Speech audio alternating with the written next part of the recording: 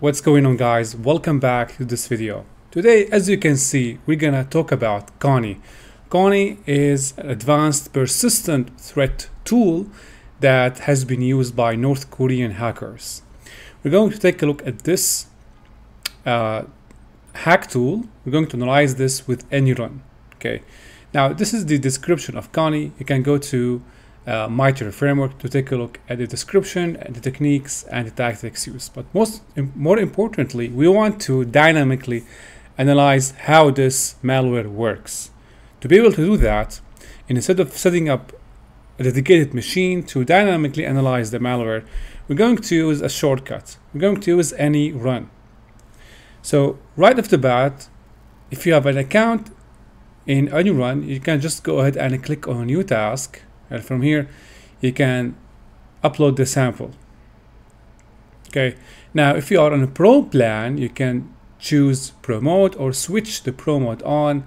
And from here, you can have more flexibility on the options. You can tweak what kind of tools that will be with the test operating system, the duration of the test, and other important parameters. Now, for me, I will go with the pro mode. Okay, since I have analyzed this before, I'm going to just click on the restart and it will bring up the same screen. So the first step, we want to upload the sample. Okay, after uploading the sample, you can see the sample show up here along with the extension. Make sure to upload a sample that has an extension, whether it is zipped, okay, or a regular executable PDF document, whatever it is. Make sure to upload a sample that has an extension.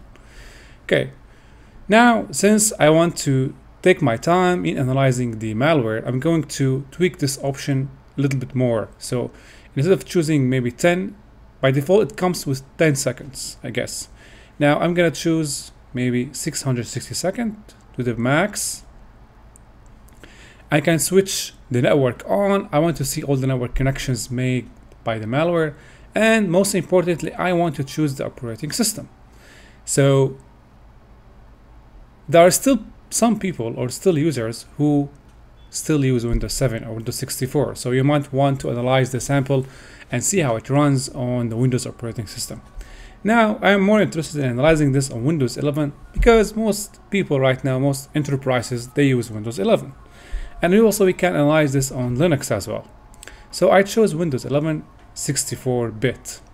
Okay, here I choose the packages and the hotfixes that come with the Windows operating system. So from here, with this option, pre-installed soft set, I can choose all the tools, or I want just the office tools, or I want clean installation of Windows. Just the basic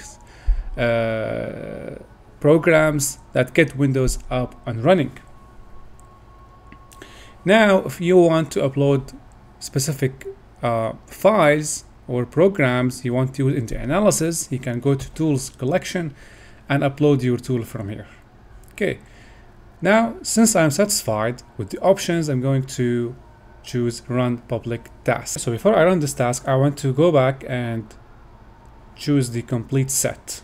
Okay. So I want all the programs to be running on the Windows OS. I'm gonna go ahead and click on Run Public Task. Also, you can auto-save the changes and you can save this as preset configuration. So next time you run the analysis, all the options will come, pre-added. So we're gonna now run Public Task.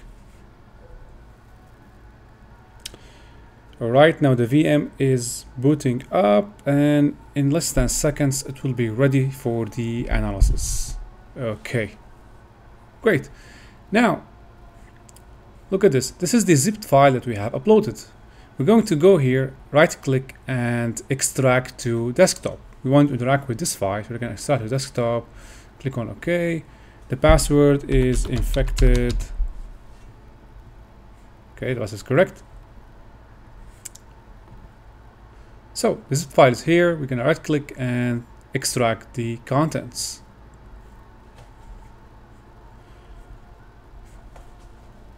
Okay. Remember, this is a virtual machine, so there's not supposed to be any kind of protection in here, okay? We're gonna click on the directory, and from here we can see two files. Okay, one is a PDF file, and another one is Word document. We're gonna start with the PDF file. All right, so we see text. Definitely it is in North Korean, and we can see here the option to enable the editing. Before we start enable the editing, we want to first take a look at how the file behaves before we enable the editing. So we start with the network connections the sample is making. And we can see all the connections here are they look like normal. So they go to Adobe. These are all HTTP requests to 3 files, themes, some configurations for the Adobe to run. Scrolling all the way down. Okay, all these connections seem normal. We can wait more seconds to see if there are further connections that might start. We can go to connections from here, and we can take a look at the IP addresses, the port numbers, and the process that is making the connection. Okay, it's all the time more convenient to take a look at the domain name that the process is contacting, okay, rather than trying to find out if the process is suspicious or not, because sometimes rootkits or malware inject themselves in system processes. So you need more in-depth analysis to find out if this is a suspicious process or not. But Any.Run makes this simple. It performs preliminary analysis on these processes, and based on the engine and couple entries in the database, we can see that it tells you that there is no problem with these entries. They are all clean. But nevertheless, it doesn't harm if we take a deeper look on the domain names. We see all the domain names look normal. Now we didn't click on enable editing, because take a look at the DNS requests. They all look usual. Threats, we have one threat categorized under miscellaneous activity. You can take a look at this, but most of the time this is not harmful. All right, now we take a look at the process dissection. The process tree here shows all the parent processes and the child processes. So like parent-child relationships. We see the main parent process, WinRAR, and under the WinRAR we see the other processes such as the Acrobat. Under Acrobat we see other child processes, but nothing suspicious so far as I can see from here. Now if you click on enable editing, we're going to give the document more freedom in doing all the API calls and other things that makes the document fully functional. So we're going to click on enable editing, and we can also take a look at the behavior. So take a look at the requests, the connections, HTTP requests. There is no change here. And also if you take a look at the processes, also there is no any newly spawned processes. So it's almost safe for the PDF file. We can still do more in-depth analysis, but we want to take a look now at the Word document. So we click on the Word document.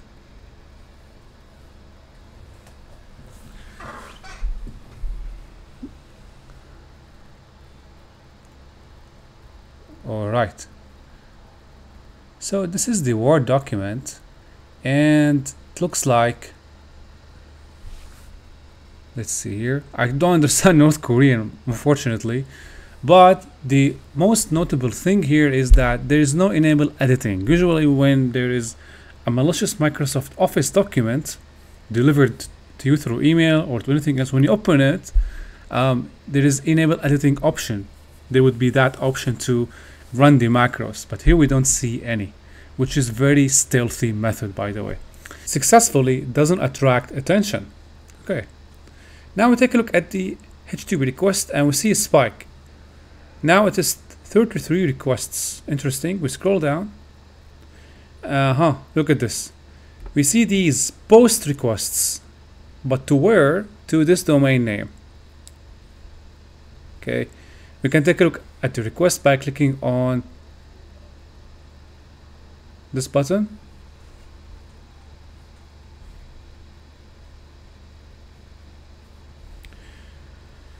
And we see this is the requested URL, the request type, and this is domain name stocks.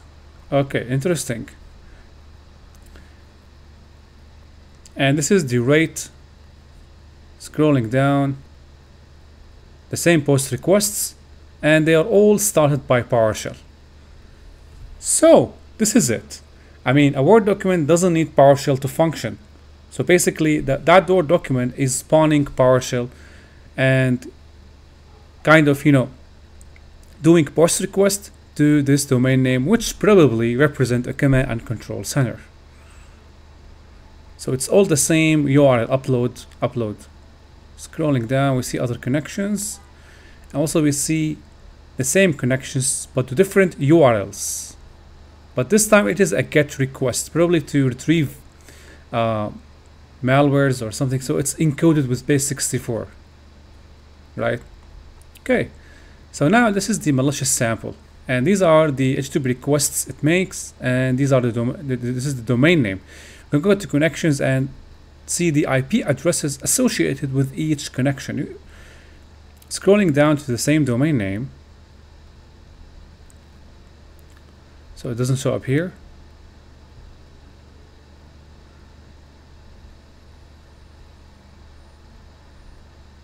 Let's give another look.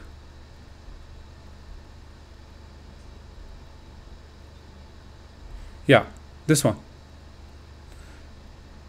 So this connection goes to this domain name, okay, which is a Russian IP address. Probably this is the main C2 server. Scrolling down, and we see this another C2 server represented by this domain name, and these are the IP addresses. DNS requests, we will see the same data here, and we go to threats, we see Any.Run analysis on these domain names and these requests. So flat out it's telling you that this is a spyware. And also we can see the name. So clicking on this, it is successful credential theft detected, and the other one is network Trojan was detected. You can take a look at the details by double clicking on the alert.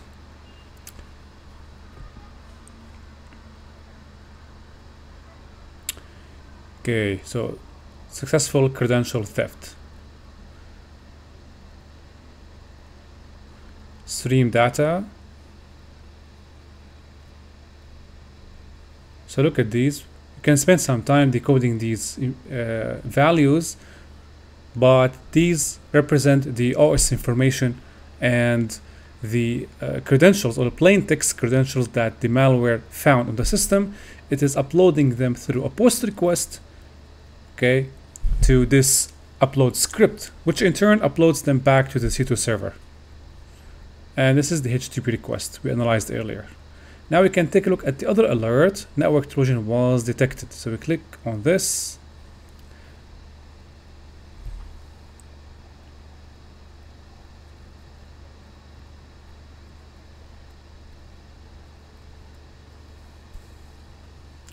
And we see description of the malware.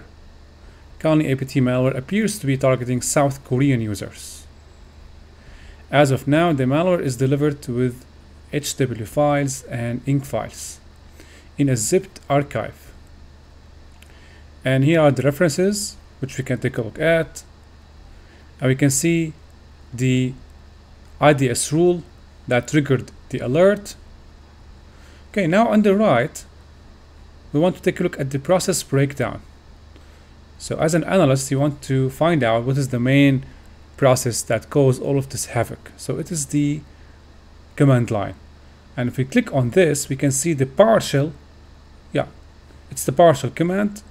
Okay, the full complete PowerShell command that is actually performing or stealing the OS information and the credential, the plain text credentials. You can see all the other sub or child processes. Among them is the PowerShell, which is executing further commands as shown here. We can copy them and decode the commands for further analysis. Yep.